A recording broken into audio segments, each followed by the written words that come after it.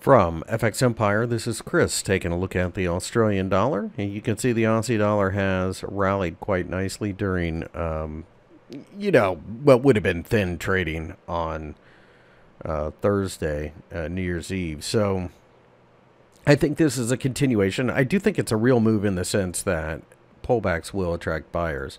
With that being the case, I like the idea of looking at the 75 to 74 level as significant support, with the 50-day EMA coming towards it.